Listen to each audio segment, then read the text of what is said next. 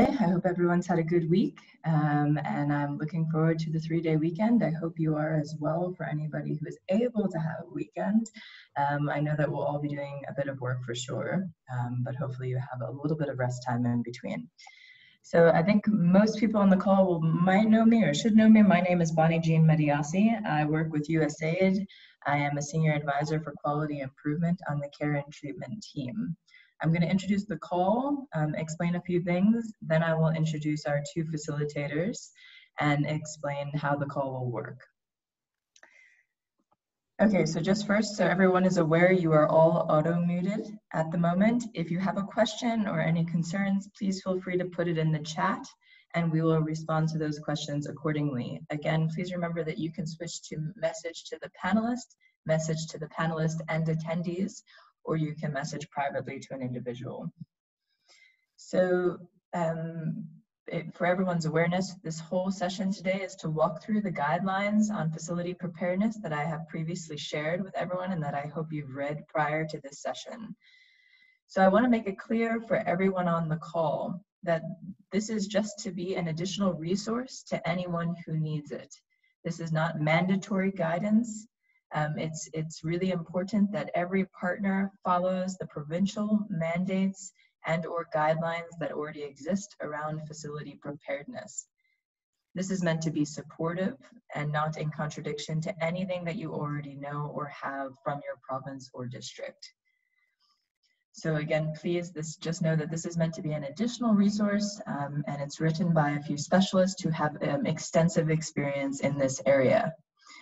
As we're walking through the presentation, if there's reference to supplies or equipment that your sites might require, please note that each partner organization must understand that whatever they need to do must be within the parameters of the proposals, work plans, and funding that you've already received and received approval for. If you have anything additional that you would like to discuss, you must discuss it with your AOR for any approvals. I will follow that up again and say the same information at the end of the call. But again, it's important that you just know that you are fitting anything you need to do with your existing work plans that are approved, funding that is already approved. Okay, now I'd like to just introduce the speakers on the call. So the primary facilitator for today's training is Lynn Wilkinson. Ms. Wilkinson is a public health specialist with an MSc in public health from the University College London. Her specific expertise is in differentiated service delivery for both HIV and TB patients. She has set up and run HIV programs in rural and urban South Africa since 2005, including MSF's flagship Kaelisha HIV and drug-resistant TB project. She currently provides technical guidance on differentiated service delivery to sub-Saharan African country governments, global and local partners through the International AIDS Society Differentiated Service Delivery Initiative. She's an honorary researcher at the Center for Infectious Epidemiology and Research at the University of Cape Town and the World Health Organization HIV Testing Service Delivery and the South African National Differentiated Service Delivery Technical Working Groups. She also provided emergency response support to the Ebola outbreak in Sierra Leone in 2014 and 15, specifically setting up and managing holding centers and case management flow. Dr. Tom Boyles is an infectious diseases subspecialist currently employed at Helen Joseph Hospital, Johannesburg, through ANOVA. He is a researcher at the University of Witwatersrand and an associate professor at the London School of Hygiene and Tropical Medicine. He is the past president of the Infectious Diseases Society of Southern Africa and a lead author of the society guidelines for both acute meningitis and community-acquired pneumonia. Dr. Boyle spent 3 months as a front lines responder to the Ebola outbreak in Sierra Leone in 2014 and 15. So now I will hand over now to Lynn to take us through the actual training. And again, please remember to post all of your questions and comments through the chat and we will respond there. Over to you, Lynn. Thanks, Bonnie. Good morning, colleagues. Thanks for joining us so early this morning. This morning, I'm going to take you through a practical how to ready health facilities for COVID-19, focusing mostly on primary healthcare facilities, but we will also briefly cover hospital preparedness. We have 2 hours, and so hopefully we will have quite a bit of time for questions and discussion at the end. We're not exactly sure how long the presentation will take, but we should have sufficient time. So please, even if you want to discuss something, keep it till the end and we'll go through it. Sorry, my slides aren't advancing. Just hang on a moment. Right. So why facility preparedness? I think we all know this, but firstly, it's to protect our patients from contracting COVID-19 infection. Secondly, and possibly most importantly, that we protect our healthcare workers from contracting COVID-19 in our health facilities. Thirdly, that we're able to allow facilities to continue to deliver health services. And we'll speak a little bit about this specifically because we have seen in Gauteng mixed messaging about which services should be provided. For a while, EPI wasn't being provided, and yesterday a new circular went out to make it very clear that EPI services should be continuing immediately. So there has been some mixed messaging from the provincial authorities on what services should be provided, and we want to be able to continue providing those services through the COVID pandemic. And lastly, that we facilitate proper COVID-19 management at our health facilities, including appropriate testing and referral. This aligns very nicely with the document which many of you have already read, which is the National South African Response to Reduce Risk Among HIV and TB Patients within the context of COVID-19 pandemic. And I'm not going to go through these 7 objectives. I think everybody's read them. They were already circulated by Bonnie and colleagues to all the implementing partners last week. But they really focus on exactly the same aims as the ones that I've covered. Importantly, the top 5 priorities for HIV and TB identified by the National Department are accelerating decanting to external pickup points. Secondly, implementing multi-month dispensing for all chronic patients. Thirdly, rapidly scaling up tenofovir regimens in eligible ART patients. Fourthly, strengthening facility infection control readiness, including infection control practices in the facilities. This has been broken down into implementing infection control practices within the facility and screening and separation of those with COVID symptoms, fast-tracking vulnerable patients into the facilities, implementing chronic care service delivery points that are separate from COVID-19 screening, testing, and care points in open-air environments, and then fifthly, expanding community HTS, ART, and TB services. Really today, we're going to be focusing on priority number 4 and trying to provide some practical guidance on how to achieve setup in your facilities so that these priorities can be achieved. I will be focusing right at the end also on how, if we set up our facilities properly, we're also able to support our PLHIV, our people living with HIV, attending facilities. It supports diagnosing our TB suspects and TB patients attending our health facilities. And lastly, how we can adapt our differentiated service delivery at health facilities for our ART patients. So let's start with getting into the detail. I'm going to use a lot of photographs during this presentation to show what we mean, because sometimes I think a visual image is easier to see what we mean by setup. So this picture was taken last week, Thursday, at Stretford Community Health Centre in Orange Farm. I attended, I'd never been to Stretford Community Health Centre before, and when I drove up to Orange Farm, I really thought that I'd hit the taxi rank. And because Orange Farm is not really in lockdown, and that's even in compared to Soweto and Alex, where we also were training last week, there are many more residents out on the street. It seemed likely to me that I just interacted with a taxi rank until I drove closer and realized that it was the clinic. And there were probably some 500 to 800 or 900 patients standing outside the facility, clogging up the entire area outside of the facility. So it wasn't that the facility hadn't made efforts to prepare and set up. They had. They'd set up a sanitation station, they'd externalized their chronic management, and they'd reduced their non-essential service attendance. but hundreds of patients were thronging outside the facility gate with no social distancing. Sanitation that was being provided by the guard at the gate was also being clogged with 5 or 10 people rushing at the poor man to have their hands sanitized. All the primary healthcare chronic patients were waiting outside and were being serviced by wobots who were coming outside, determining what chronic treatment they needed, going back inside to the primary healthcare external tent to fetch their file and get it scripted and then bring the treatment outside to the patient.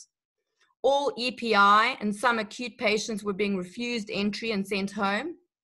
And I think most of all, the healthcare workers were extremely, extremely anxious, including the doctors in the facility who were getting to the point of not wanting to come to work.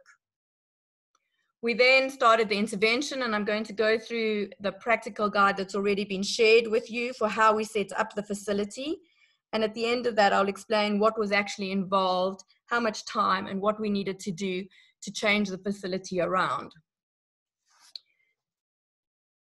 So the basics of setting up all the primary healthcare facilities is to arrange the entire facility into what we call 3 zones.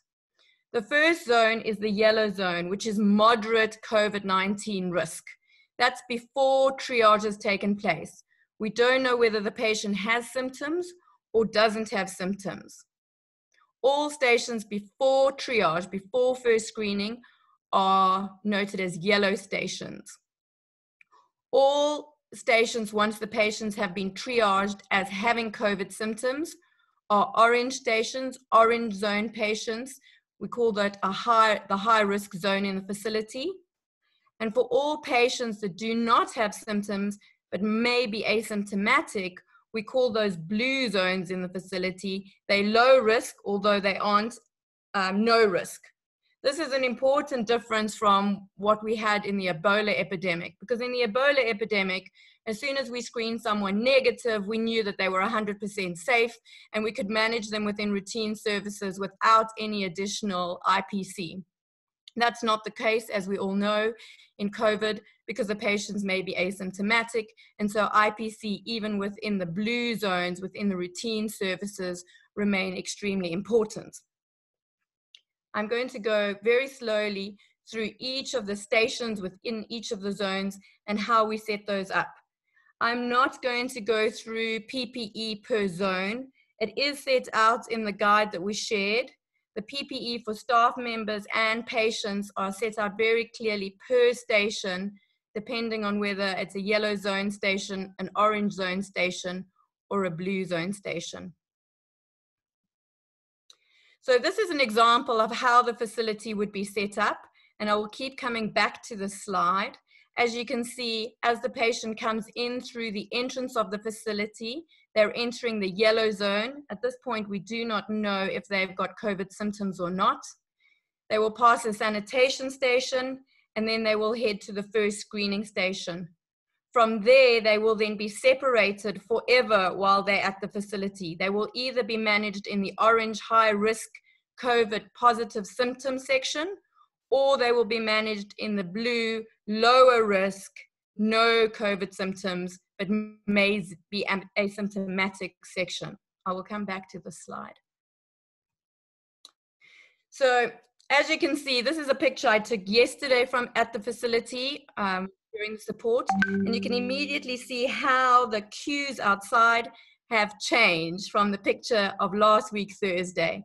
This stretches all the way in one direction and in the other direction, which I'll also show you. The most important thing for our facilities to understand is that outside is as important as inside.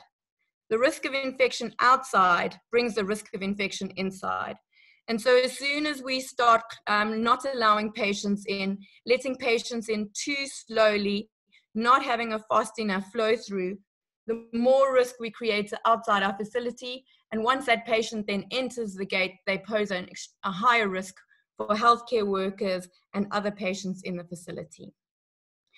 So our single entrance means that in some facilities where patients were able to come from multiple entrances, the other entrances need to be closed. There should only be one entrance into the facility. This we find quite difficult in facilities that allow patients to park inside. We saw this at Hillbrow CHC, where some patients drive in and then enter the facility buildings from the parking lot. That has been stopped, so no patients can drive into facilities anymore. They have to park outside. If there's anywhere where more than one entrance into the facility has been used in the past, all those entrances need to be closed. So really, there's only one entrance into the facility. That is through the gate, not into the building. We have seen some people, some facilities understanding single entrance, meaning single entrance into the facility building. Here we mean into the facility premises. There needs to be a designated official at the who controls entry into the gate. This is usually a security guard who needs to be a very active, engaged member of the team. We've then allocated wobots. Even community members have volunteered to support the queues outside the facility to make sure that people are observing social distancing. We have marked on the roads outside, the pavements outside, painted lines for spaced 1.5 meters apart. In some cases, these lines go on for 3, 4, 5 blocks, 1 kilometer or 1.5 kilometers, to allow for that queue to be social distanced. We've seen if it's painted on the road, if there's a defined painting marks all the way, patients are observing it with very little queue marshalling. Where we are just asking people to stand apart and it's not marked on the ground, it's not working very well. So queue marshals where they are in place outside are using loud hailers to just remind patients to stand on their line and move one line forward as they go through the gate. And the gate security control is only allowing one single patient in at a time. The entry point into the facility cannot be the exit. We see this in almost every facility that we've supported, that most patients are entering and exiting through the same place. Now, we know that in some facilities, there is only one gate and perhaps one entrance for cars, and these then need to be split into, and we'll talk about this again, but into a single entry point in the middle and a blue exit on one side and an orange exit on the other side, so that we're not having patients that are coming from orange crushing through the yellow patients as they're entering the facility. We really need to see them as one directional traffic, and though once you enter a traffic lane, you never turn around and reverse and go the opposite direction. Here you can again see how the patients are now spacing themselves very well. All of the information that I'm providing to you is also contained in the poster deck, which was also circulated, which has been done in English and Zulu. And these really help to put up at the various stations so that patients can read and staff can read is allowed at the particular station, and what should not be done. Here from our clinic entrance, very clear to follow and only come in through the gate when asked, and that we don't exit through the same gate that we've entered. The patient then passes a sanitation station. This sanitation station cannot be at the gate entrance. It cannot be the security guard who is trying to sanitize people's hands. The security guard at the gate his only task is to manage single entry, one at a time through the gate. Roughly 1 to 1.5 meters further in, we set up our sanitation station. So here you can see in this image very clearly that the lady has been asked to come through the gate. She's being sanitized, and only after sanitation, then she is moving into the queue before the first triage station. So this summarizes what I've already said. Short distance from your single entry point outside of facility buildings. The sanitation station should be run by a designated sanitation official. This can be a security guard, a lay healthcare worker, or an administrative staff member. In most facilities that we've worked with, they've decided that the sanitation should also be a security guard. So we've got a security guard at the front gate letting people in, and sort of 1.5 meters in, another security guard doing the sanitation. That guard will then look for the queue marshal that's controlling the entry through the screening station to see when that person can move on, and making sure that flow works very well. At the moment, we have enough sanitizer at our facilities, and so we're using sanitizer. We may get to the point, as we did in West Africa, where there is no sanitizer available, and we then need to mix the right concentrations of bleach and water. We have included in the annex the right amounts of bleach and water for hand sanitation versus disinfection based on the concentration in normal South African bleach. Please note, we see very frequently staff cleaning medical equipment with sanitizer, cleaning chairs with sanitizer, cleaning tables with sanitizer. It's very, very important for us to understand that sanitizer is not strong enough for disinfecting surfaces, and that there's an understanding between the concentrations for hand sanitation and for surface disinfection. Then probably the most important station in the entire facility is what we call the first screening and triage station. Every single patient entering the facility must pass the first screening station. And the only way that you can make sure that you're not having patients missing this station is by putting it very carefully placed in a place where patients cannot avoid going through it. This is an example of how it was set up in the Alex Community Health Center, for anybody who knows that community health center. This is an example of how it's being set up in Chiwelo Community Health Center in Soweto. This is again at the gate. Every single patient comes from the sanitation station and then queues in front of a screener. So again, this screening station should be located a short distance from your sanitation point, outside the facility buildings, just inside from the gate, a position where all patients entering must pass. The screening marshals, or from the first screening station, because you need to make sure that people are queuing correctly from the sanitation station up to the triage station. Here, people have taken different approaches. Either they've allowed multiple queues in front of the triage stations, again marked with crosses on the ground, or they've only allowed a single queue that then filters into each of the screening stations. Depending on the volume of your facilities, you need somewhere between 3 to 5 screeners at your first screening station.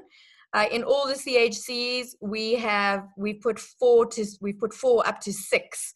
Really, it's important that we get patients through the gate quickly, and so these screening stations have to flow very quickly. We find that the longer people stand outside, the less they adhere to social distancing because they become extremely frustrated. So the screening station, the first screening station, and the quick flow through is really important. We have seen facilities trying to do too much at that first screening station, for instance, trying to assess HIV status, or even trying to take SATs or temperature, or taking head count at that first screening station. We strongly discourage that because it slows the whole process down. By slowing the process down, there's more clogging outside the gate, causing an infection risk outside. All of the above, so taking temperatures and SATs and taking head count, can all be accounted for later in the facility, and we'll discuss these as we go through. Really, at the first screening station, it should only be doing the symptom screen, and at a maximum marking that you've done a screen. Most of the facilities are having to report the number screened, so really we're just writing down the number of the person coming through, so we can count how many people were screened, and then reflecting how many was triaged into orange and how many were triaged into blue. That's all we're counting at the screening station. The screening stations do not need to be run by professional nurses. We want to keep our professional nurses unless you have excess capacity for the orange zone for testing. These screeners can really be lay healthcare workers. We're using robots in almost all the facilities where we have set this up, or enrolled nurses or nursing assistants. They need to simply be trained on the symptom screen tool, and where possible, one of their supervisors managing all 5 of them in case they have questions. So here you can, let me first maybe just show you the picture and then we can go back. So here you can see on the ground, the screeners placed. There's 5 screeners. This is again at Stretford Clinic in Orange Farm. No patient is able to really pass without passing through a screener. It's very clearly marked on the ground where the patient must stand versus where the screener will sit. Some of the facilities are using tables. At Orange Farm, we're just using clipboards. We have on the ground, which you can't probably see very well, we have cloth masks that have been donated by the community. Every single patient that triages orange, so has COVID symptoms, is asked to take a mask and put it on before entering the orange section. We want all patients entering the orange section masked. If we had enough surgical masks, we would much prefer it that patients use surgical masks. Unfortunately, we don't, and we need to make sure that all staff in the orange and yellow zones do have surgical masks on. So we are making sure that those patients at least wear a cloth mask. Where you do have capacity to provide surgical masks, that would be better for the orange patients. And let me just check what if I've left anything else. Ideally, this would be undercover. At the moment, we haven't had enough gazebos to put these staff undercover, but really it does get extremely hot during the day for screening, although that might change as winter comes upon us and perhaps our screeners will actually be cold. So we at the moment are changing them on a shift basis. Where facilities have had extra gazebos, they are using them to cover the screeners. But really any capacity to provide shade for the screeners is really helpful. The other real problem that we've observed, and we'll talk a little bit about, is that this whole setup of the yellow section where we pass through the gate slowly, through sanitation, and then through the first screening station, only really operates until 4 p.m. This is a problem in the community health centers that are actually running for 24 hours. We then move the triage station directly in front of the emergency unit's door and make sure that a staff member is allocated to continue to triage at night in the emergency department, making sure that any patient with symptoms is immediately sent to or taken to the isolation room within the emergency department. We'll talk a little bit about that later when we cover our hospitals, but community health centers that have emergency departments are run like the first stage of the hospitals, which we'll cover a little bit later.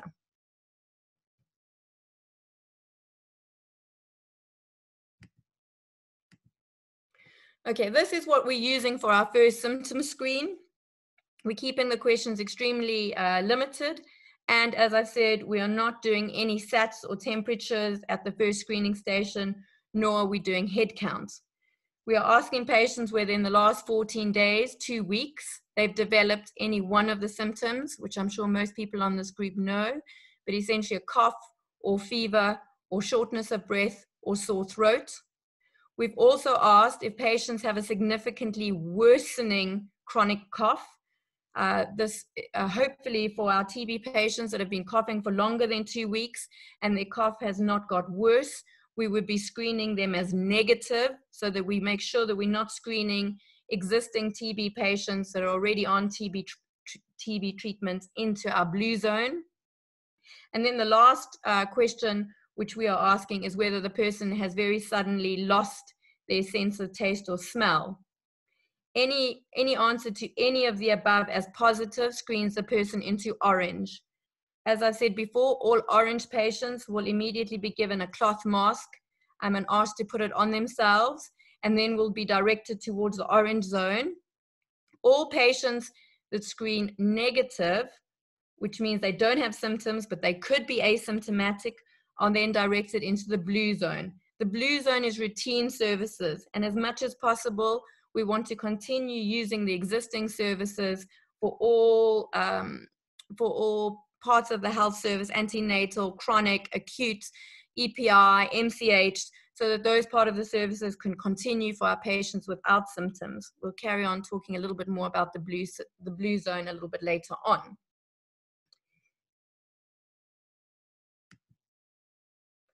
This is our poster that's up at our first screening station. I'm now going to show you a short video of the yellow zone. So as people are coming through the gate, how the queue system works, how the lines on the ground work, and how the screening works.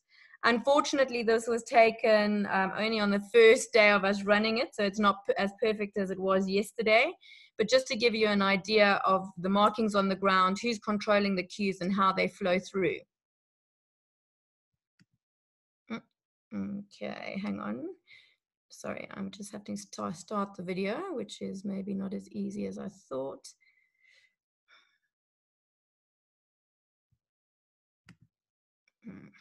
Sorry, I've got the wrong view. I'll be with you now.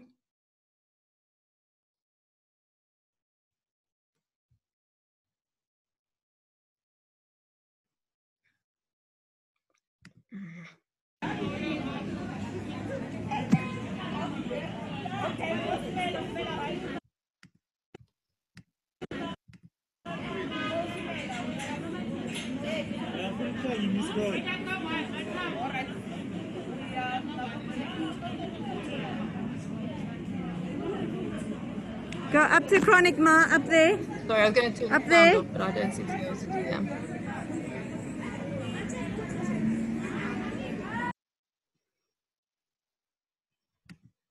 Okay, from the first triage station, everybody then gets screened into either orange, so positive for COVID symptoms, or blue, negative for COVID symptoms.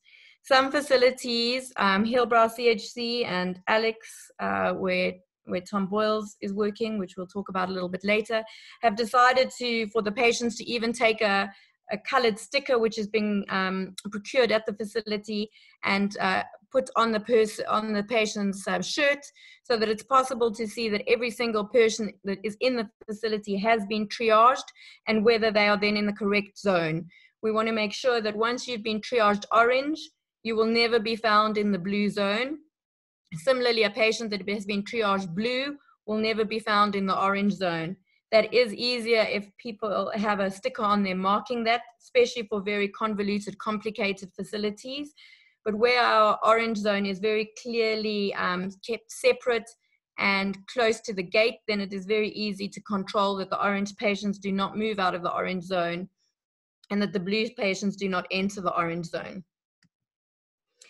So going back to our original map of the health facility as previously explained, I'm now going to move on to the orange section. The orange section is the high risk section. This is where people with COVID symptoms are referred into. They do not enter into the routine services, into the blue side. Initially, when we started working, we were very worried that because there's a number of symptoms that we're looking for, that we would have a lot of patients in our orange zone.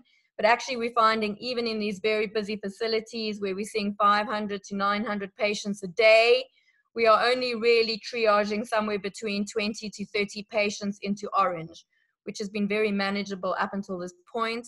We have to continue evaluating how manageable the orange section will continue to be. The first station in our orange section is what we call the second screening and management station. This is really the heart of the orange zone and is ideally kept external to the building. But I'll talk a little bit through this. We're also calling it in some facilities the temporary chest clinic. This is because that's what it was originally called when some facilities already started to set up an external section for managing patients with COVID symptoms. This section is ideally a large tent in your CHCs and a slightly smaller tent in your primary healthcare clinics. We haven't as yet been able to get a large tent up at the CHCs, although they have been ordered.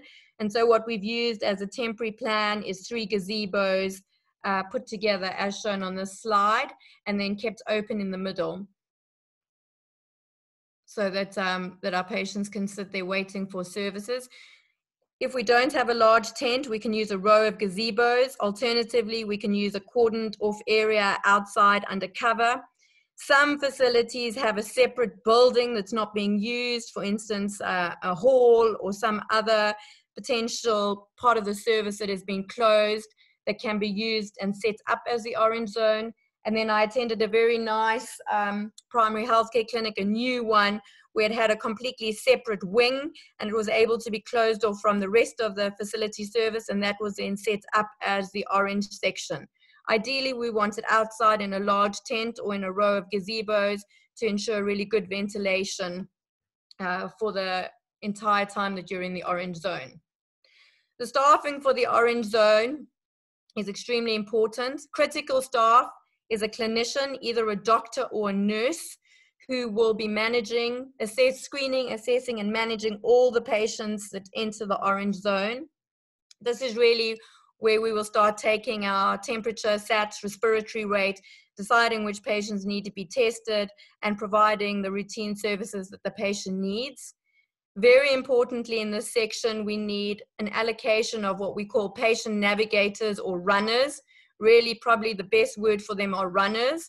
We're using mostly wobots and community health workers at the moment. These staff also occupy or stand around the outside of the tent, which I've shown you, and the clinician uses these patients in a number of ways. When a patient is sent from the triage station, the yellow triage screening station, they see the patient coming and they receive the patient. So the patient knows exactly where they need to go and doesn't wander around the orange section, potentially into the testing tent. They receive the patients, they put them in one of the chairs in that in the orange tent, and they are then available for the doctor should the doctor need any support for that patient. That means including running into the facility to fetch a folder, running into the facility to fetch a blood result, taking a script to the pharmacy to get the treatment for the patient, taking the script to the chronic services to get patients ART refills or hypertensive refills. So really, they are the people that move within the facility to support the patient, and the patient does not move within the facility. These people are really, really important. They also, once the patient needs to go to testing, are escorting them to the testing tent, and once the patient has finished testing, are escorting them out of the facility through the orange exit, so that they do not enter the blue part of the facility and they do not exit through the yellow entrance. Additional staff, if at all possible, is to have a permanent cleaner allocated to this tent. We'll talk a little bit more about why, and an administrative clerk for head count or for opening temporary files. However, we are at the moment in most of the facilities managing the head count in the orange section and the files through the clinician. The clinician is adding them to their list of patients seen and also completing a temporary file for the patient that will then be inserted at the registry after the patient later on. The station is set up with chairs at least 1.5 meters apart. It needs to be painted on the floor so that everybody knows where those chairs need to be placed and they do not move. Patients are seated on a seat. They do not move forward in their seats as the queue moves forward. They stay on their seat. Every time a patient vacates their chair, the chair has to be disinfected. At the moment, most the wobots that are allocated as runners in this tent are making sure that those chairs are disinfected between each patient.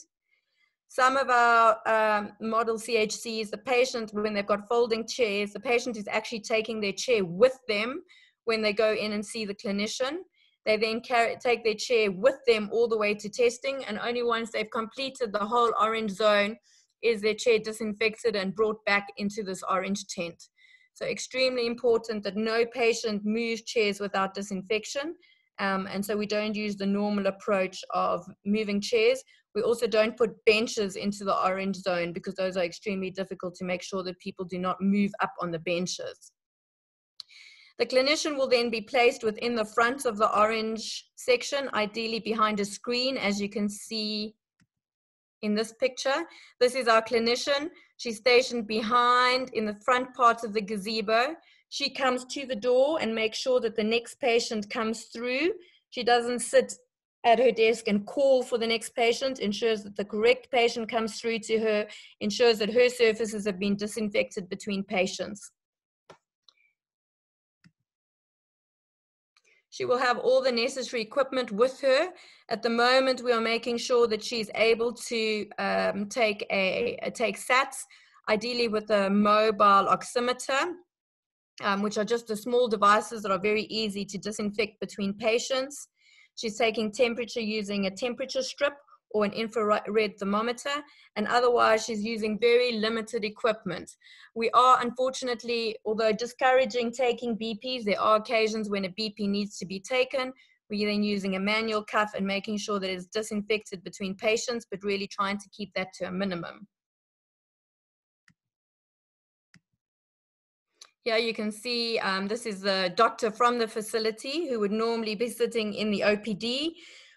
One doctor is allocated per morning shift and afternoon shift to be managing the orange tent. She's also responsible for making sure that the runners and everybody in her zone is aware of their duties and tasks, and she's able to manage the patients through the orange zone.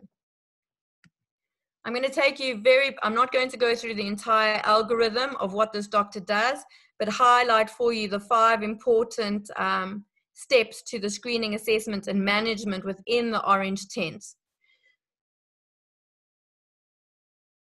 In short, she's comprehensively managing this patient. By the time she or he has finished managing this patient does not need to go anywhere else in the facility. This is really important.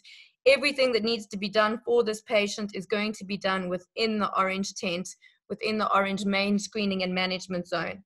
The first thing she's going to assess is severity by using the respiratory rate, SATs, oxygen saturation, temperature, etc.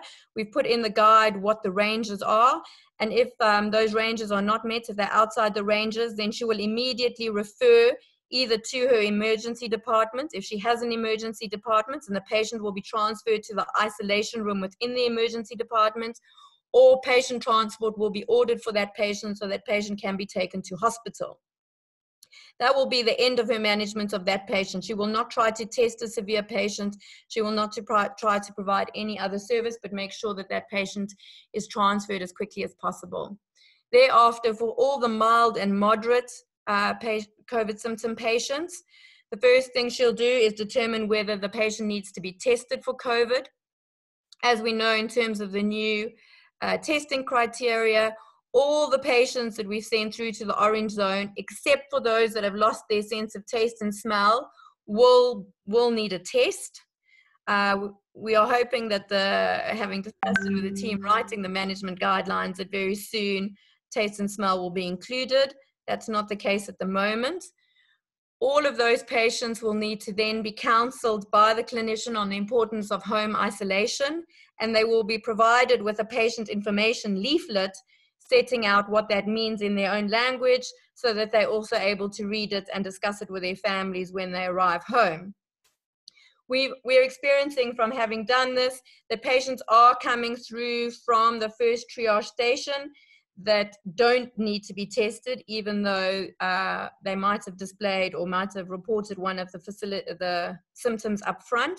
And so it's really important for this clinician to essentially do the screening that's done at the first screening station, again, more comprehensively with clinical skills, and deciding then who needs to be tested after attending the screening and assessment tent. So as I said, she'll move on to home isolation and giving them a patient leaflet. Then very, very importantly, she will determine their HIV status. This is extremely important because we need to know who to send for TB testing, because TB is obviously our most common differential diagnosis from COVID. And so we need to really be focusing on doing our TB diagnosis. In fact, at this time in the pandemic, we probably still have more TB cases coming to our orange, new TB cases, than we are having COVID cases. So she needs to determine their HIV status. Either they already know their HIV status. If they're positive, she makes sure that they then also deliver a TB sputum. If they don't know their status, she needs to direct them for immediate HIV testing. We set up, which I'll go to, we set up an HIV testing tent within the orange section so that there's a tester immediately available to test these patients and then send the result back to the doctor so that the doctor can assess whether the patient needs a TB sputum taken. She will then move on to determine the reason for their clinic attendance in the first place, and where she determines that it's essential, then she will manage the patient at the orange zone. When I say essential, I mean that obviously this is something that cannot wait 14 days. Ideally, if it's something not very critical or not very important, the patient can be asked to test, home isolate, and once they symptom free, they don't have symptoms, they then could come back to the facility. Examples of things for this are somebody with a toothache, many other examples that we're finding of patients that don't really need to be prioritized for routine services today, but could come back to our facilities for routine services once they don't have symptoms and pose less risk to the healthcare workers and other patients at the clinic. However, many of the patients do need attendance. They might need their chronic medication. They might be unwell. And we had a patient yesterday with really bad tonsillitis, et cetera, and in that case, the doctor will then manage the patient, write a script for the patient, send a runner to the pharmacy to collect the medication that the patient needs, and then the patient will be escorted out of the facility. We also find that sometimes this clinician is not able to provide a specialized service. In that case, the runner will fetch a clinician from a specialized service. So I'll give you an example, and that has been quite commonly dentistry in the CHCs where they have dentists available. The dentist will then come and see the patient in the orange zone and determine whether the patient needs to be transferred to dentistry or not, or whether the dentist can manage the patient within the orange zone, which would be preferable. I'm not going to go through the clinical algorithm, but this essentially sets out in much more detail what I've just gone through for the clinician, exactly the steps that they will follow within the orange tent to make sure that all 5 pieces of the clinical algorithm are followed for the patient.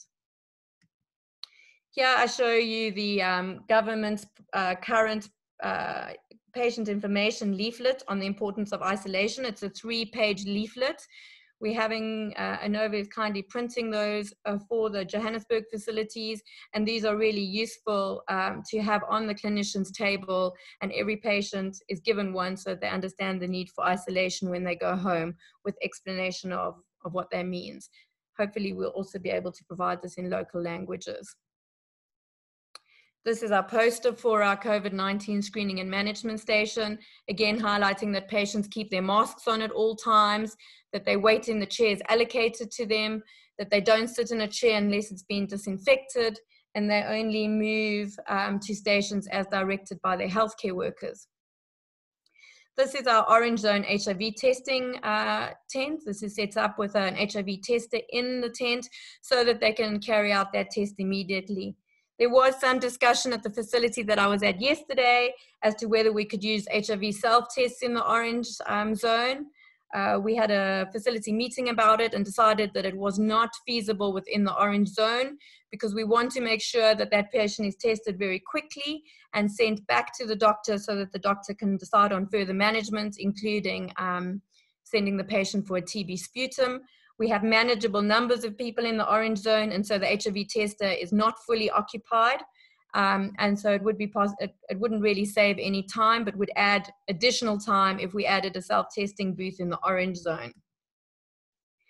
Here you can see our arrangement of tents. I will show you another photo of this more clearly, but the arrow here is pointing to an additional tent that's added onto the back of the orange screening and management station. This is what we call our specialized clinical service tent. This is for a patient that needs to see another clinician, not our generalist clinician in the orange tent.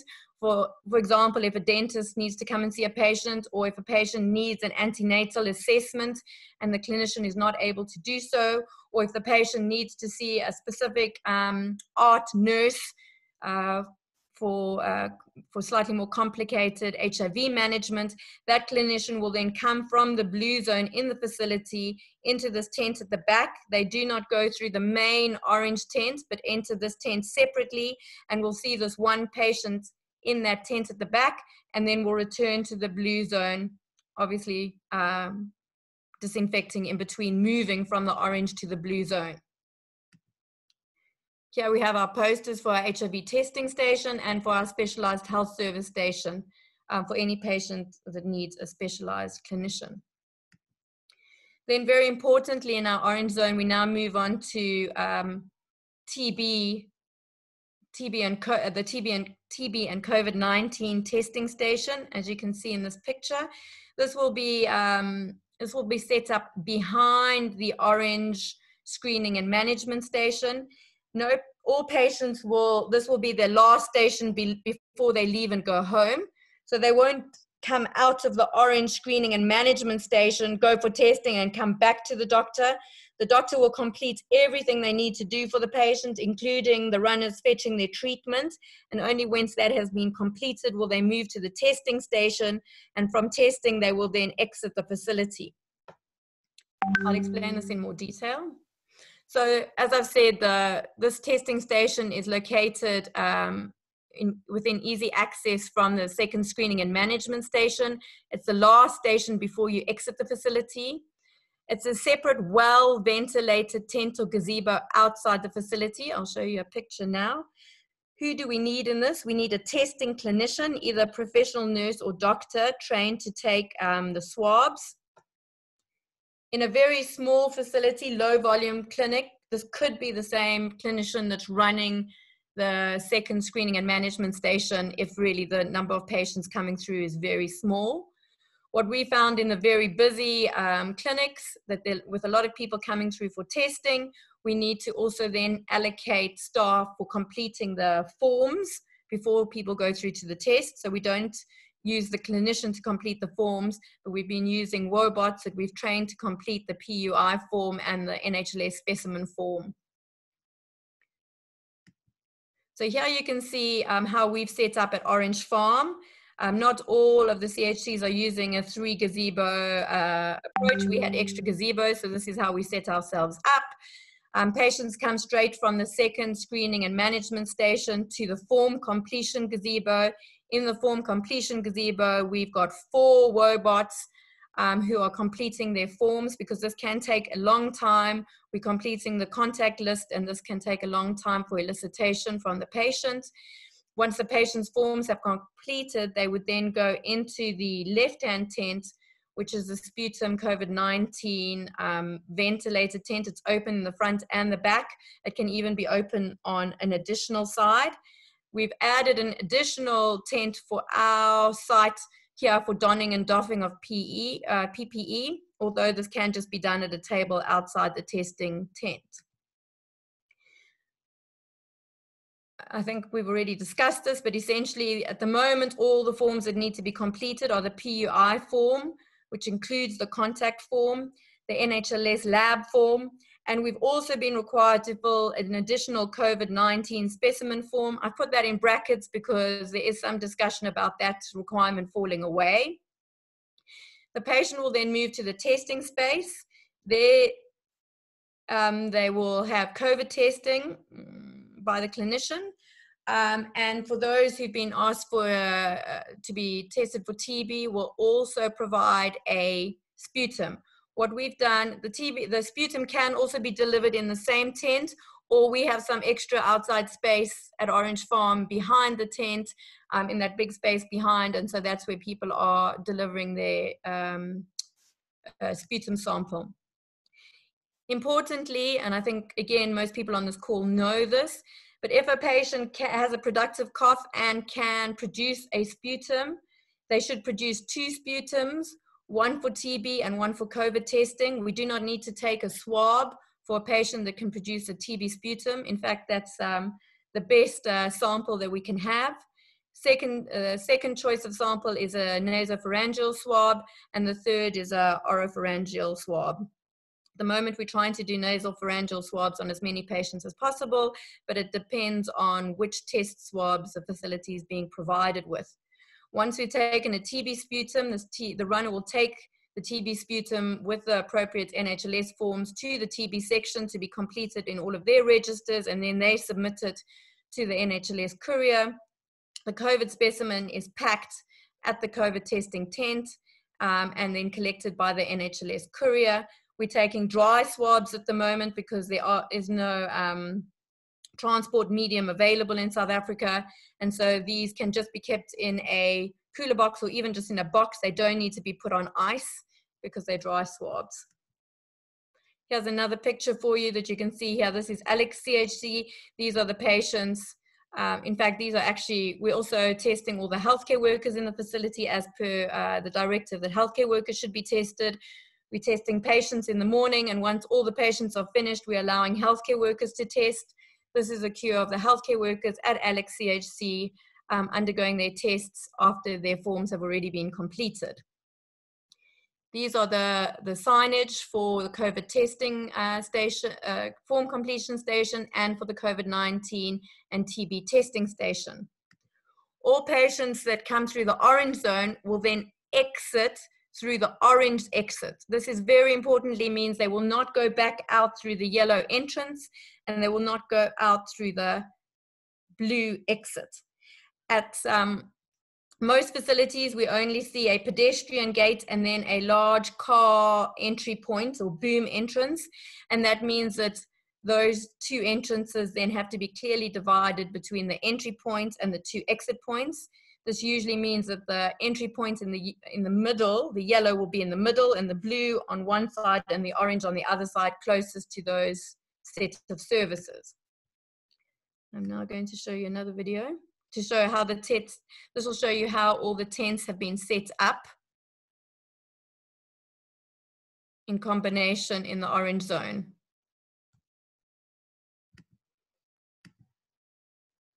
Okay, lastly, moving on to the blue zone. The blue zone is your routine service.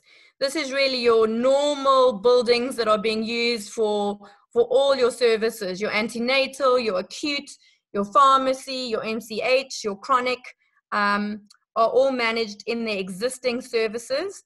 What we have added where facilities want to add this, so we mostly find this led by facilities, is an external, here we say art refill on the picture, but really an external chronic refill station so that the patients do not need to go into the main facility buildings. And we're able to then reduce the number of patients that are going through, for instance, to the art service to only those that need to be seen by the clinician. All those that are coming to the facility just for pickup will then be able to pick up from an external point. I'll show you this through the photographs. This is the blue zone. As you can see, every single chair, and we'll go through this, has been, every chair in the facility, every alternative chair has been blocked off to make sure that patients do not sit close together. We strongly believe that if we take symptomatic patients out by triaging them into the orange zone and managing them in the orange zone, it is possible for us to use our return services and existing facility-based buildings for all the other patients. And this really allows us to have a sustainable service over the next 3 to 24 months while we're dealing with the COVID pandemic. Many of the facilities have taken very short-term action plans that are unlikely to be sustainable in the long term, where they've moved, for instance, the entire service outside of their facility buildings, bringing all their nurses out, and we're just not sure that this is maintainable over the long term or through the winter months. However, the blue station still needs some thought to ensure social distancing. We also want to make sure that the patients don't attend too many service points, so reduce as many service points as possible and limit the amount of time that the patient is spending in the facility. Yeah, that's pretty much that. Okay, I'm just going to show you a few photos of how we've done this in facilities. So this is the registry where they've blocked off seats.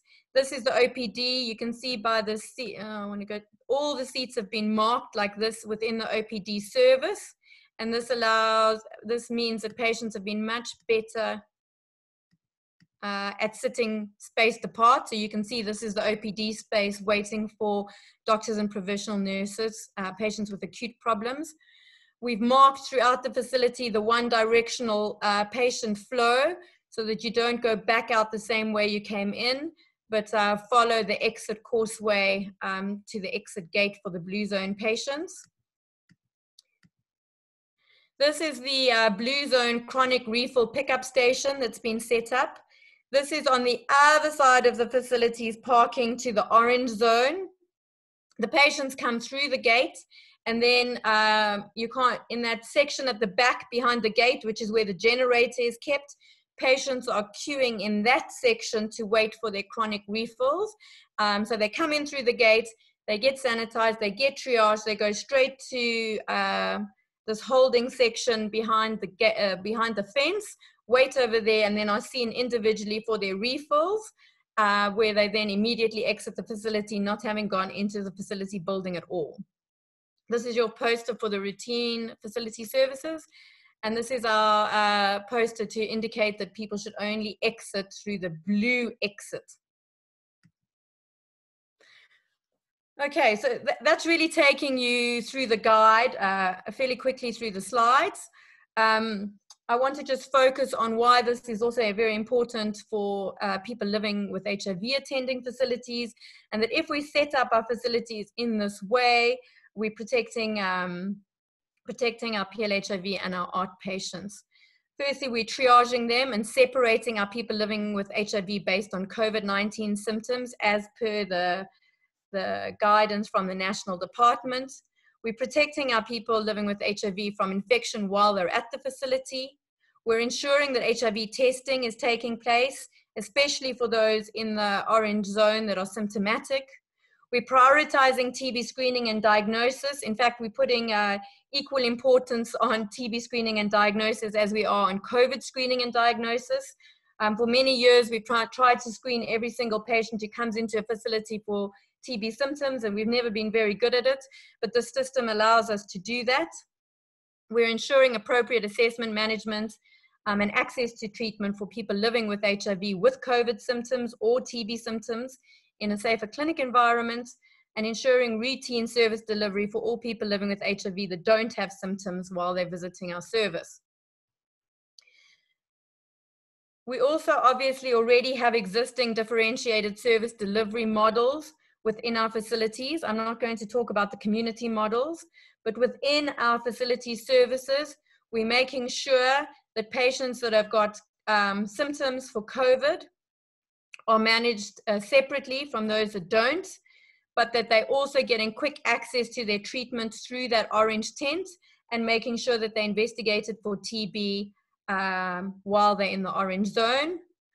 For our blue patients who are in facility-based DSD models, so patients that don't have symptoms but could be asymptomatic, we're making very sure that they observing social distancing while they're waiting for their treatment.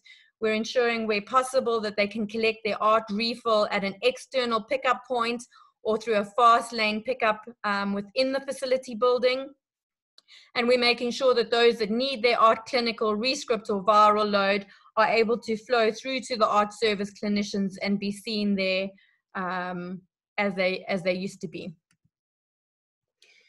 So I want to pause here and talk about how we've been able to set this up and how long it's taken and how much technical support is actually required to achieve what is possible. You saw the pictures from before, and now you've seen the pictures to after, and this has essentially taken us somewhere between 2.5 and 3 days of technical support.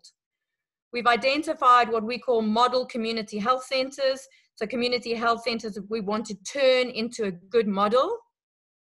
We then provide 2 to 3 hour on-site training at the CHC, and we invite all the primary health cares that feed into that CHC to the training. That training is, again, very practical. We stand outside, we go through the theory, and then we walk around the facility together and talk about exactly how we would set it up at the CHC. We then focus on ensuring with partners and with provincial government that we're able to acquire the equipment needed, specifically tables, chairs, PPE, and test kits.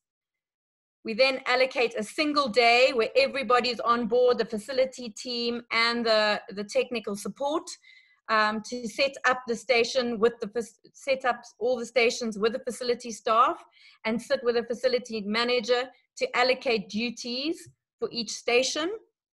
And then we really support 1.5 days of running the patient flow with a facility team, being there, making sure it's working, making sure all the stations understand what they're doing, making sure that all of it flows well.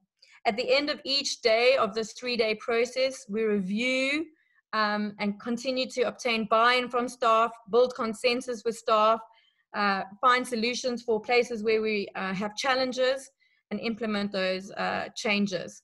We intend to, going forward now, we've spent the 3 days, we've set it up, we're happy that it's functional, that staff have been allocated to continue running it, and we will continue to pop in for short support monitoring visits over the next few weeks. How do we scale this from the model community health centers that we've set up to the primary healthcare clinics? The primary healthcare clinics have attended the training, and we really encourage them to then go back and set up their facility as best as they can. Once we've set up the CHC as a model facility, we bring the PHCs back and take them through on a tour so that they can have a look at it and see how they might go back and adjust their setup. The PHCs then go back and adjust their setup, and then we are able to provide a very short technical support visit, an hour and a half, to go around with the facility manager and the lead clinician and possibly the OTL from that smaller primary care facility to check on how they've set it up and provide some input on any adjustments that need to be made.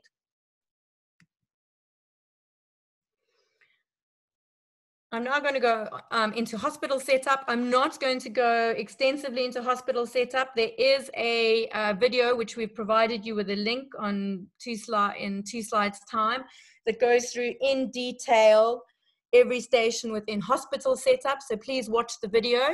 But essentially you can see it, the first 8 stations are exactly the same as we've set up for primary healthcare. And then they have 3 additional stations which explains the setup, the location, the setup, the PPE, and the procedure for the emergency department, for the COVID ward, and for the non-COVID ward. This diagram very briefly explains the concept.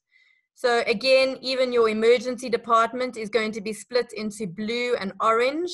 Your orange is your isolation section within your emergency department that's dedicated to patients with severe COVID symptoms, where they will be clinically managed. Once they've been tested, they will be then moved to the COVID ward. The COVID ward, however, has to really have a separation of space between patients that don't know their results yet, so PUIs. And while the patient doesn't know their result, they have to be in either separate rooms or separate cubicles, not sharing bathrooms or toilets until we know their test result. Obviously, if they are negative, then they will leave, become blue patients, and enter the main wards of the hospital for non-COVID patients. If they receive a positive confirmation of COVID, then they can be moved into a group ward with other COVID patients, and they can then start to share bathrooms. That's really the basic concept, but please, we have set it out in the additional guide, and you can also watch this video, 20-minute video by Dr. Tom Boyles that goes through this exact setup within a hospital setting. So I'd like to acknowledge my colleagues that have helped me work on the guide, Dr. Tom Boyles and Professor Shabir Musa, Dr. Madeline Muller. Also acknowledge Professor Richard Cook at WITS, who's been helping train facilities with us and also set up one of the model CHCs. We'd like to thank the teams from the 6 model CHCs that over the last 3 days have been working extremely hard in Johannesburg to make sure their facilities can be used as model sites for other facilities to come and observe. And then we'd like to also thank those helping us with the poster design and the slide support. In case you don't have them, you can access the guides at these links. and you can access the posters both in English and Zulu at the links on the right-hand side of your screen. So that was very long. Thank you very much for listening to me, and I think we can now move on, Bonnie, to discussion questions. Dr. Tom Boyles is also now on the panel for more clinical related questions, so please fire away. Thanks so much, Lynn, for that. It was a great presentation, and thank you for all the photos. I think they were very helpful. Also, so everyone on the line is aware, we will be sharing all of these materials and slides and the recording from this session online later today. These will be available to you as well. So with that, Lynn, Tom, and Anna, I would like to work with you to kind of just go over the Q&As that have been raised so far. I know that Tom has answered many of them, but I do think it would really be helpful if we talked through them, as not everyone might be following on the Q&A itself. So I'm not sure, Tom, if you want to start going through the questions and answers as you've already responded to them, and then the open questions that have not yet been responded to.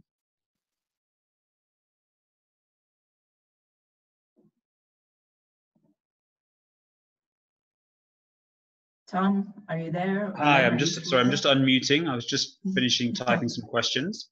Yes, hi.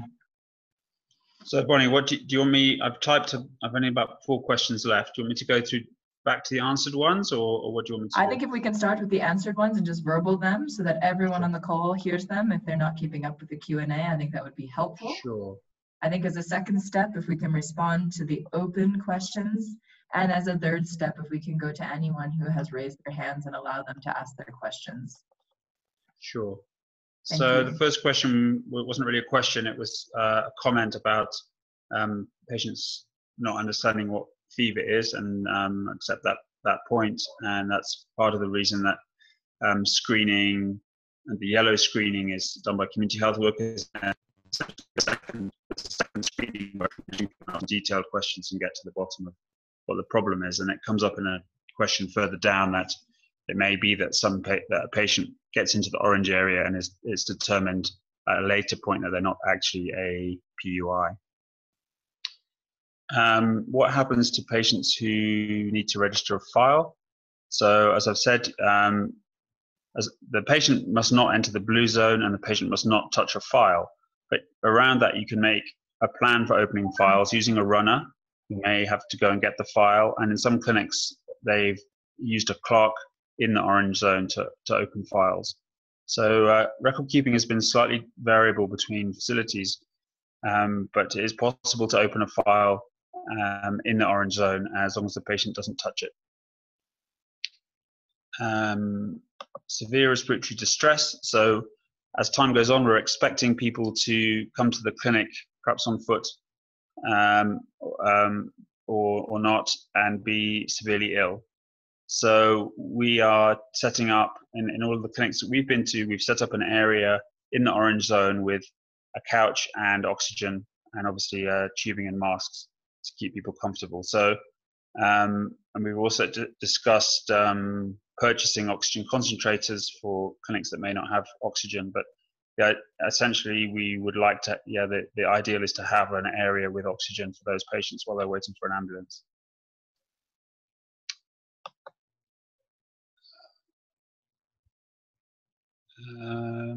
Sorry, just going up. Going up. At what point do we now triage very ill patients, and how do we do that? So, yeah, I think I've tried to answer that. There were, essentially in practice, you need to keep an eye on the orange seated area, and even the queue outside, if the long queue outside, if you have people who can do that to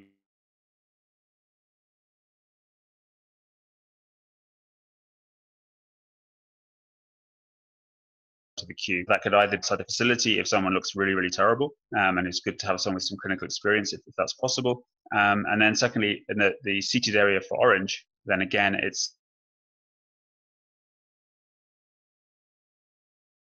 mission to be able to pick out an obviously unwell patient and fast track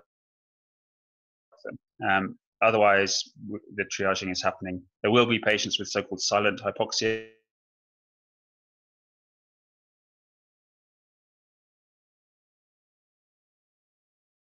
But those patients, if they look well and they're walking and talking, then we're not going to be able to pick them out particularly early.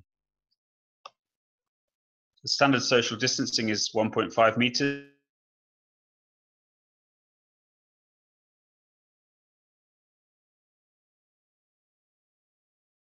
Touch the person next to you. So that's what people are standard. Is everyone in orange a PUI? I slightly covered that, not necessarily, because the yellow screening is relatively rapid. It may be determined that they're not a PUI when more detailed history is taken. And also the national guidelines currently don't include the loss of taste and smell. However, we're pushing hard for that to be included in the national guidelines. So most people who make it to orange will be a PUI and eligible for a test, but a few won't. Should the doctor or the nurse do the HIV testing in the orange zone? No. The model is to have a gazebo in the orange zone with community health worker-led testing. And clinics should have this, simply as community health workers are not out in the communities right now. So that's what it should be done. Can I just add to that, Tom? Yeah. So I think it depends a little bit on your volume of your facility. For the bigger facilities, we definitely need a separate HIV testing gazebo. If really the volume that's coming through to your orange tent is because you're a really small facility, then it would be possible for the clinician to do the HIV test. It really depends on volume. I mean, you know, we're probably seeing somewhere between 20 and 30 patients coming through to orange zone in the bigger CHCs. It's not possible to do HIV testing within that. But if you really are only a small facility and you're seeing 2 or 3 or 4, then it probably would be possible. Great. Do you want to move on to the second question about self-testing, because that's your area as well? Yeah. So on self-testing, I mean, I briefly covered it, but we can talk about it again. We had a discussion about it at Orange Farm yesterday and decided that it didn't make sense to do self-screening within the orange zone because we really needed to do the test quickly and get the results so that we could do both the TB testing and the COVID. So in orange, we would prefer a tester because you need a tester anyway to do the confirmatory testing. And this tester isn't that busy that they need to, to triage. But we did think that it would be possible to use HIV self-tests within the blue zone, really to encourage testing of the blue patients coming through, because we still want to make sure that all of our patients are tested for HIV and get onto ART if they're not on ART within the blue zone. So we did think that we should set up HIV self-testing within the blue zone, facilitated then by the setup of HIV testing that already exists in the blue zone. Okay, great. What, on average, how much time does it take to see a case in the orange zone? I've answered 10 minutes. Obviously, that's variable. The clinician needs to take a history, do some vital signs, and then it's a little bit variable. But we've not had a problem with the volume so far at any of our clinics. Seeing the patients, even at these large CHCs, as Lynn said. I'm at Alex, where there are 700 patients a day coming through. Only about 20 are going into the orange tent right now, and that's easily manageable with one person right now. How often should orange stations be disinfected? That's a very good question. We've had a challenge with cleaning, but we really need a dedicated cleaner for the orange zone. So one thing to think about is the chairs that patients are sitting on. A solution that we came up with at Alex was that the patient will take their chair with them right through the orange zone. So the chairs are sitting there, they pick it up, they take it to see the clinician. If they go for an HIV test, they take it.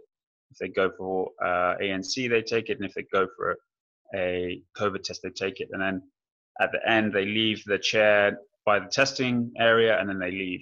And then those chairs can all be cleaned in one go and brought back to the start again. And that actually works quite well. Otherwise, you have to, every time the patient moves from zone to zone, someone has to clean their chair. and the chair, for example, with the clinician in the orange zone has to be cleaned between each patient. So there are practical ways of minimizing this. The desks need to be cleaned frequently, ideally between each patient, and then hand hygiene is obviously absolutely vital. So cleaning needs to be very thorough in the orange zone with a dedicated cleaner. Yeah, and maybe just to add to that, there does seem to be a misconception at facilities about gloves. I think it's our biggest problem. That staff are using hand sanitizer to clean their gloves, which is ineffective, and they can't use disinfectant because it breaks down the glove components.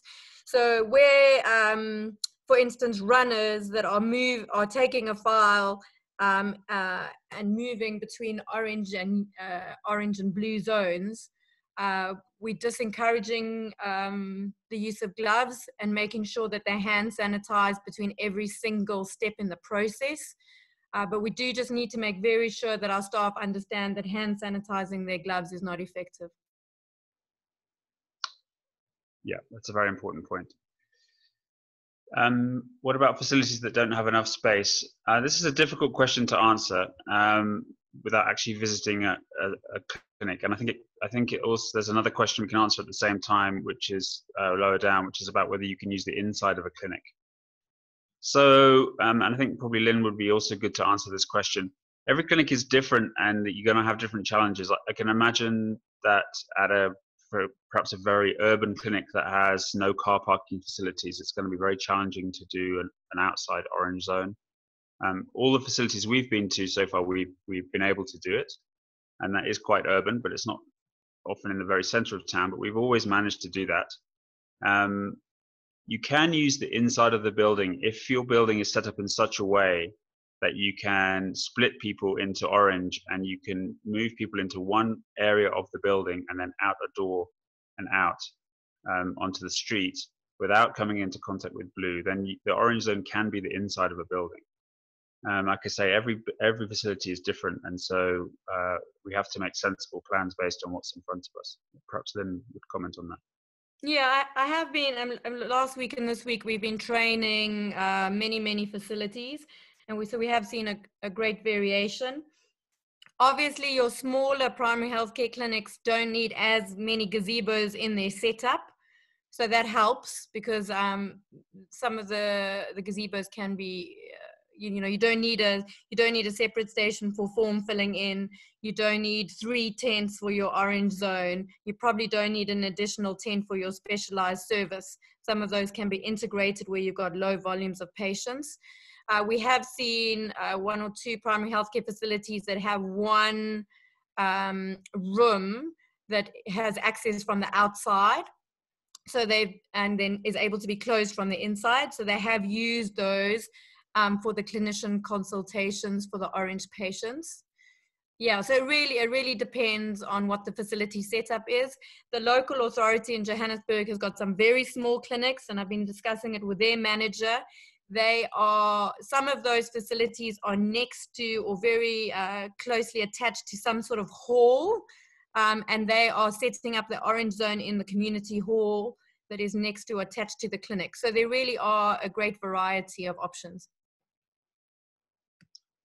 I think that probably similarly to the next question about entrance and exits, it's a question of doing the best you can within the facility that you've got. And if you literally have one door in and one door out, then that's what you have to use. But we've generally found that we can find an extra exit points.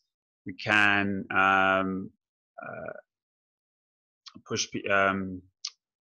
show people to pathways sort of in the grounds so they don't cross over with each other, the blues and the orange. So it can be a challenge, but generally we've been able to find solutions. Yeah, we've also split, the boom entrance where the cars come in, to actually split that into 3 sections, very clearly marked with tape, so that an arrow is coming from blue, from orange, and yellow coming in through the center. So we've even actually just divided a one big car gate into all 3 entrances. We had one facility who got their maintenance department, got approval, got their maintenance department come and cut a hole in the fence and added an extra exit. So there really are a lot of options, depends how motivated the team is. So here's a clinical question for me, actually, on collection of sputum. So I think it's very clear. There's some very nice articles coming out now. I even read one this morning about the best samples to take. And so it's worth covering that here again. So the best sample you can take is sputum, better than a swab of any kind. So if your patient is producing sputum, regardless of whether you're taking sputum for TB, that's not relevant. If your patient is producing sputum, and that's not a dry cough with some saliva, but producing sputum from their lungs, then that's your optimal specimen. You can send it in the same jar you would send a TB specimen in, and you don't need to use a swab, and the patient can produce their own sputum away from you. So that is ideal, not just for TB patients. The next best is a nasopharyngeal swab, and then lastly an oropharyngeal swab. And actually the drop-off in sensitivity when you move from nasopharyngeal to oropharyngeal is actually quite significant, which we're learning now. And that's a question for the people supplying the swabs, that we need to put pressure on them to procure nasopharyngeal swabs for those patients who can't produce sputum. But if all you have is oropharyngeal, then that's what you have to do. Who did our... Oh, sorry. Okay, who did our paint markings? They were done by ourselves and our volunteers using some donated road paint. But in Johannesburg, the Johannesburg Roads Authority, I think that's called, have agreed to come to clinics to assist. So you may well be able to get people to come and assist you with markings outside of your building. I think the question is why. It's very important. Right. It's very important this entire patient flow is marked on the ground. It really helps patients because there's not always somebody to explain exactly what they need to do. We've also worked out that patients, and to be honest, our healthcare workers' understanding of how far 1.5 meters isn't that great. And so it really, really helps when it's marked on the ground. It's much easier to queue marshal, especially for outside. Yeah, okay, so I'm moving on to the open questions. I think it's very important to ensure cross-ventilation in a series of tents in orange zone. We don't want to expose, yes, I agree with you. That's more a comment than a question. We definitely want as much ventilation, and that's why we're using gazebos and open-sided tents, so very much so. How can the health facility building be used for this model? With winter coming outside, it's not advisable other than for COVID screening, TB and testing. So I think, again, we've answered this, that if you can keep the orange and the blue separate, then you can use the inside of the building. But this is going to be happening in the winter when it's cold. And so that's one reason for trying to procure solid tents with sides. And so that although the orange zone might be in the car park, it will be as protected from the elements as possible. Just to add to that, I think you're completely right, though, for the blue zone. So a lot of the facilities are doing external refill pickups. And the more we ensure that the blue zone is safe, that there's not as many patients, that we've separated out our symptomatic patients, and that patients are seated a reasonable distance from each other, we can then ensure that those services go back into the facility buildings when it's cold. I can answer. I mean, they're not clinical questions, but I can answer. Somebody was translating. Madeleine Muller, actually, who's one of the people who was part of this, is in the Eastern Cape, and if somebody can produce a translation into Xhosa, then we can get the posters translated into Xhosa. The person, Jean Elphick, who did the posters, is happy to do a Xhosa version if you could provide the translation. Are these guidelines endorsed by NDOH and provincial departments of health? We're working on endorsement. I don't know if anyone else wants to comment on that. Bonnie already answered this question in the beginning. They have been endorsed by Johannesburg District. District is the district, both local and provincial authorities have signed them off for implementation in Johannesburg. They have been presented to the Gauteng Provincial Department, who is thinking about it. We haven't had the capacity or time to take it up to National Department for consideration and endorsement. I think Bonnie was discussing that among some of the partners who might be able to support that process. Hi, I'm Bonnie here. Can you hear me all right? Yeah. Yes. Okay, great. Just to follow up, I made mention of this at the start of the session today, that again, with this training, it's meant to be additional support to anything that your provinces are already doing. It's not meant to be in any contradiction. So please use this just as an additional support, additional resources you can use to ready your facilities. We will continue to advocate for national endorsement. But again, if your provinces have already proceeded with their own training on this and their own way of going about this, please always follow the coordination and lead of your province and districts. Thanks. Okay. I think we've discussed disinfecting chairs. There needs to be someone allocated to clean chairs in the orange zone. That can be a cleaner, or it can be one of the community health worker robots. Discussing the patient flow system, I think it's really, really important that if your system is set up correctly, the flow will be relatively quick. And when I say this, we have managed to, when there was no triaging happening, the patients in the facility in this big CHC were pretty much finished by 11:30, 12 o'clock. And with the whole process in place, we've actually been able to bring that down by half an hour. So please don't think that this slows down the queue. If it's being managed properly, the flow through the yellow section should be fast and very quickly managed. And really the purpose is to ensure that patients can flow into that blue zone as per normal, as quickly as possible without clogging up at the gate. That's why we don't want to add additional triage or processes in the yellow zone. We want people to flow into blue as quickly as possible.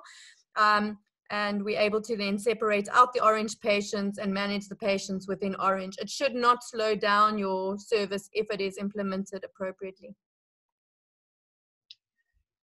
Okay, how many patients were HIV tested? Lynn can probably answer this. I think in Alex yesterday it was about 5 of the 20 to 20 or so, maybe. Yeah, I'd say ours were the same. Obviously, some people coming into orange already know that they're positive, so we don't need to test them. We already know their status. Those are the only the people that have not previously been tested or not willing to acknowledge that they have been previously tested. So it's a fairly small proportion of the patients coming through. We do have ART patients coming through into orange. Regarding the sense of smell, I'm not going to go into the pathophysiology now because it's easy to read about, but it does seem to be coming out very strongly as a specific marker of COVID, that the virus is a neurotropic virus and it seems to affect the olfactory area very early on. So there's lots of places you can read about that, but it does seem to be coming through very strongly, which is why it's likely to be in the national guideline. And even though we're not testing those people, we want those people to isolate until that symptom goes away. Can common meds be kept in the orange zone? Absolutely. So the orange zone meds, again, it liaise with the pharmacist, your pharmacist. We talked about paracetamol and what people call flu packs and amoxicillin, but in some facilities, they're keeping a whole range of medications in the orange zone, chronic medications, and so they're being dispensed directly from that orange tent rather than a runner going to pharmacy. So liaise with your pharmacist. If you've got it, if you can make that work, then please do. Is there any opportunity in these changing times to recommend that all known chronics be sent refills to homes or use lockers community? Lynn is an expert on this area. I think, to be honest, we're on the phone with many experts on this area, and PEPFAR, as far as I understand, that is being implemented. CCMDD has implemented an option where you can request home delivery of your medicine. They're also setting up additional community pickup points. I think one observation that I can make from visiting the various facilities over the last 2 weeks, as quite a lot of the big facilities in Joburg now have the sharp left containers. Those sharp left containers really could be maximized in use. We have very few patients coming through to those. We don't need to discuss the reasons, but they are not being optimally used at this point. But yes, absolutely, as much as we can move out into the community, those are the national guidelines that when a patient comes for a facility reform model, that we advise the patient that they consider rather moving to an outer facility model. So either the external pickup points or even the community adherence clubs. But the community adherence clubs during COVID will not be used as group format differentiated service delivery model, but rather as an individual model where each patient will individually approach the lay healthcare worker who will dispense their treatment. We definitely want to move as many in-facility patients to out-of-facility models. We also want to make sure that when patients in the blue zone are attending the ART service, that they are evaluated for decanting or for moving into differentiated service delivery models. The National Department has endorsed that now happening at 6 months on treatment if you're stable. Absolutely, we want to move our stable ART patients out of facility. We want to give them the longest refill possible. And really, from our observations, if patients are still wanting to attend in facility, we could be maximizing the sharp left containers that are on the facility grounds, which at the moment are staffed, but are having very few patients attending. Sorry, and I just want to contribute there, Bonnie from USAID again. I just want to piggyback on everything that's been said, and then to make it very clear that USAID really enforces that all partners, please continue decanting as much as possible. Now is the time, and we have committed to the South African government that we will push our partners to continue fast-tracking decanting as much as possible. Okay, here's a clinical question for me. So someone who tests negative, and so they would then be coming back a few days later, I think is what you're suggesting, because the testing is, they won't be tested that day. So if someone comes back, they still have symptoms and they've had a negative test, that is an interesting area because we know the tests are not perfect, any of the tests. So I would suggest that if someone is still screens positive because their symptoms are still less than 14 days and had a negative test, I would suggest that they still go to orange area and are assessed and not immediately assumed to be negative.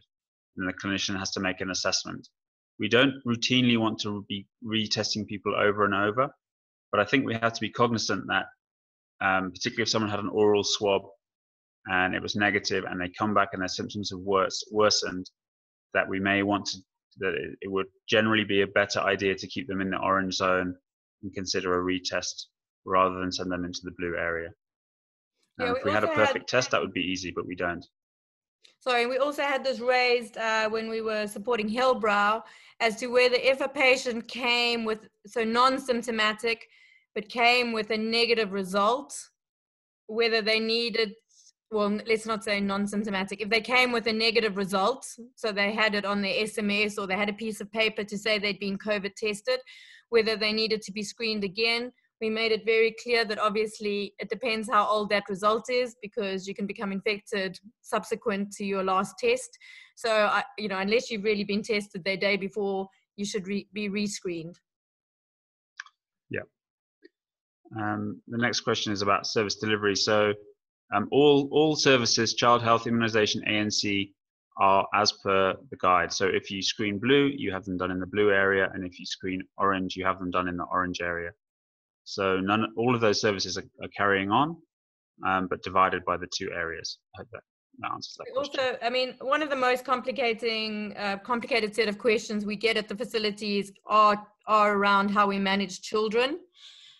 We know that many children that come to our facilities display one of these symptoms, and that makes it problematic. We've said that the caregiver attending with the child, if either one is symptomatic, then the entire unit needs to go to orange, so the caregiver with the child. if you're getting huge children numbers coming through, one of the facilities that we supported have decided to set up in the orange zone a separate IMCI station so that they can work through the children coming in with symptoms as quickly as possible and get them out of the orange zone and home. But that's very much a facility decision whether they have the capacity to do that. Okay, clinical question. A PUI test HIV positive on the same day as test of COVID testing. Do we delay ART? So yes, because the patient needs to be tested for TB before they start ART. So by definition of being orange, they essentially have a positive TB screen, and so we don't start ART on the patients who have positive TB screen until we've had a TB test. Now, what we should do is we can take a CD4 count and a CRAG and attend a TB test, and if any of those are positive, we can call the patient back. But otherwise, we should wait 14 days, and by which time the patient will no longer be a COVID PUI and start ART after 14 days. We do not want patients with symptoms of COVID coming back for ART start within 14 days unless it's absolutely necessary. How long post possible exposure can one take a test? Well, I think what you're asking is what is the incubation period. So the incubation period is 14 days, the maximum. It's a range from about 2 days to 14 days with a median of about 5 or 6 days. So the reason the quarantine period is 14 days is because you can become positive anything up to 14 days. So whilst a negative test at 7 days is helpful, it doesn't absolutely rule out COVID. Yeah, the next question is about we do think that, I mean, the important thing is that we try and set up these systems so that they're sustainable in the long term. For many, we've been suggesting that might need temporary plans immediately using gazebos, etc., while plans are made for procurement of alternatives. I don't think we're going to get away from at least a strong fixed tent. If you look at the video that's provided on the hospital setting, you'll see the difference between what we mean by a fixed solid tent versus a gazebo. Really, this is the way we're wanting to go in the bigger facilities. It's much more durable, much more manageable during winter, windy seasons. But you know, this unfortunately requires procurement processes through provincial structures.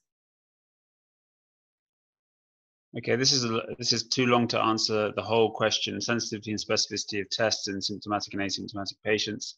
Although I can send you some documents on this.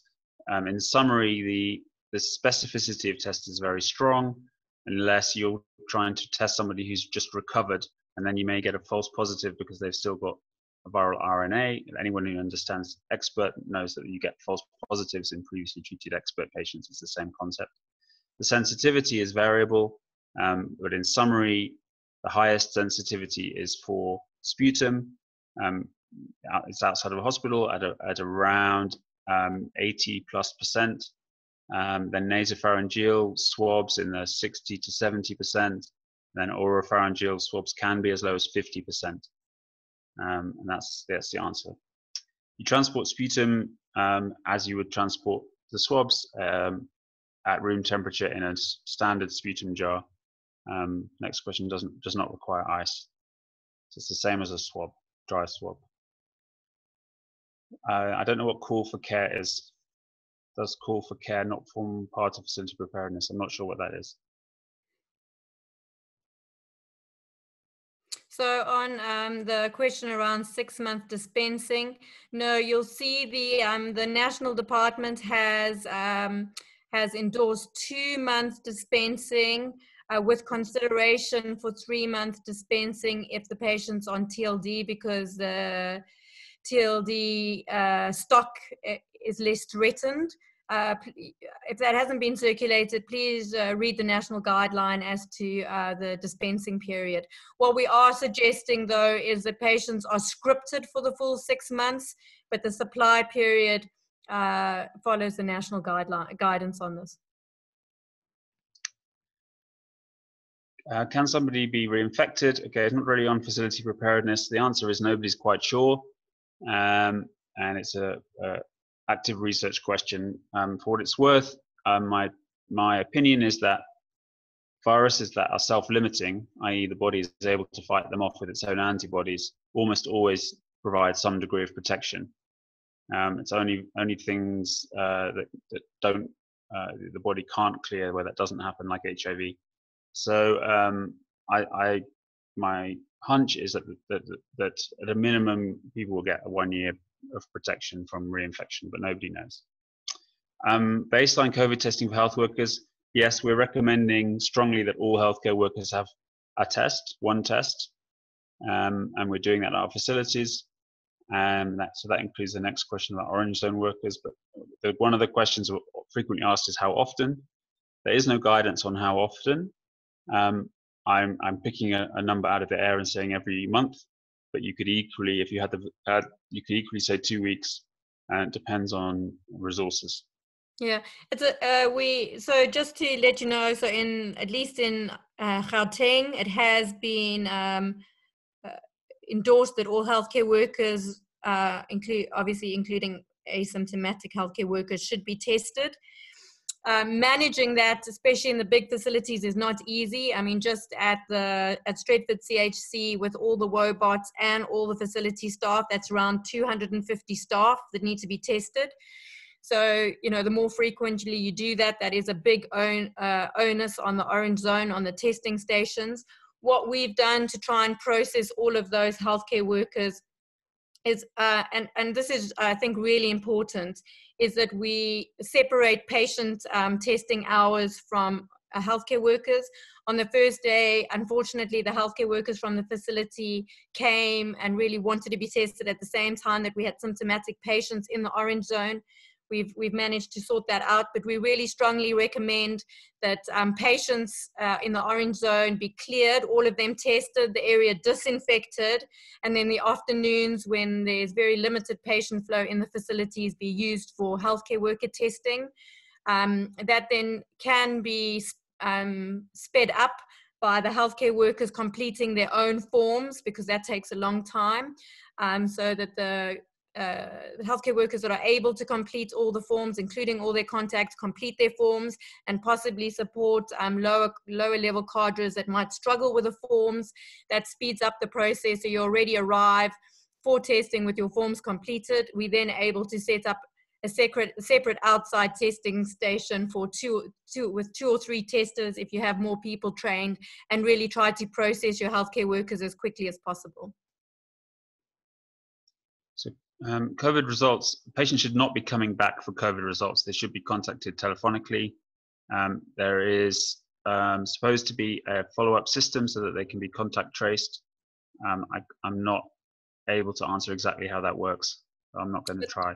Yeah, and we don't, the system at the moment as it's set up doesn't allow the facility to follow up with the patients, because all of the forms are submitted with a result, with a specimen, and so therefore then go through to NICD, who then deals with the various command centers, who then deal with the various districts to do the informing the patients and the contact tracing.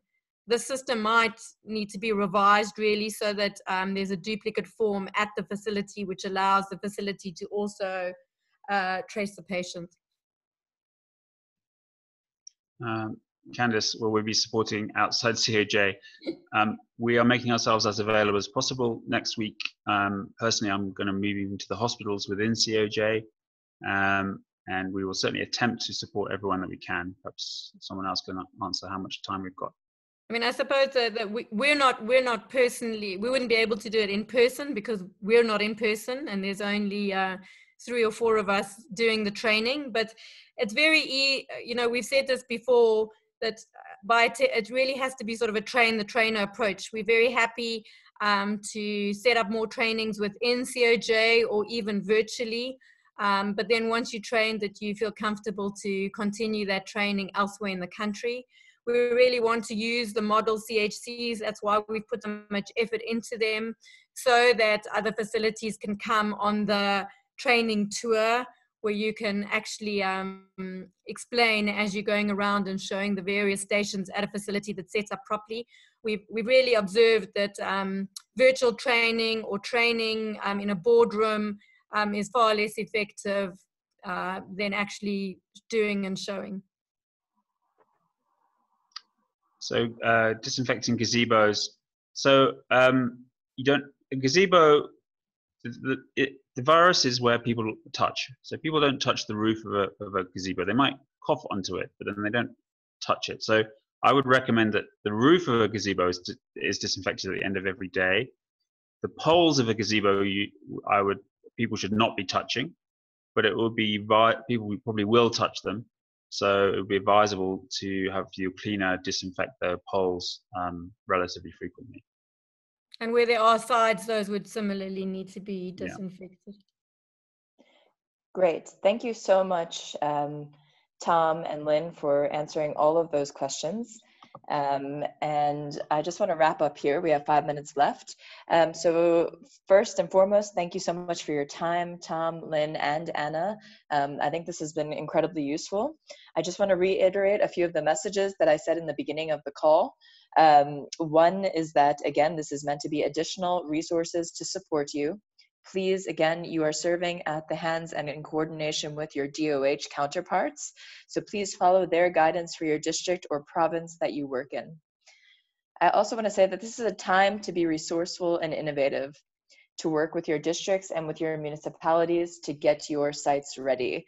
So while I know that every site is really different in terms of how it's structured, the space that you have, I've seen all sorts of sites in this country, and I think it's a time to be resourceful and to work with what you've got and to work with your other sectors to see what more can be provided. I also want to say that if you have any questions about procuring anything for site setup that you're not so sure of, please speak to your leadership so that they can engage directly with your AORs on any questions that you might have around what you may or need to procure additionally, and how this could be done if there is anything. Lastly, I will speak to Lynn and Tom and Anna offline, but I think we will probably set up a follow-up session so that you can come back to this forum with more Q&A after you've started implementing some of these things in your sites so that we can hear more about how it's going. We can look at photos with you and explore any concerns that you might have. So we will try to set up another session like that. Again, all of these materials are available to you so that you can do further training with your teams. And then if there's a need for any additional training from Lynn and Tom specifically, please liaise with me directly and we'll try to set that up if they have the capacity to do so. But again, this is meant to be more of train the trainer.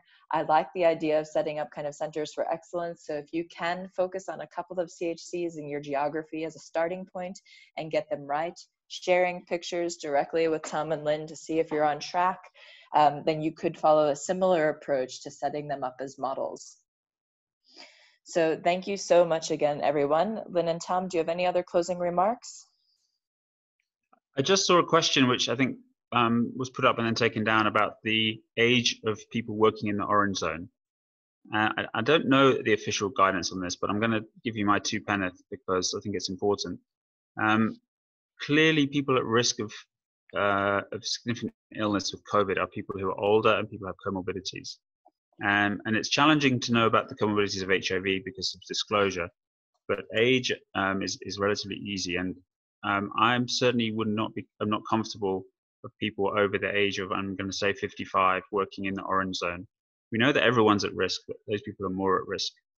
And I would discourage people from asking anyone over the age of around 55 or who will disclose their comorbidities to working in the orange zone.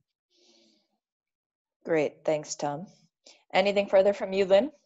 Nope, just thanks very much. And it's a lot of work and we need to get going. Lockdown's coming to an end and we need to make sure that our facilities, as soon as, well, already, but as soon as lockdown's done, that they're safe for our patients. And so this really is a massive priority.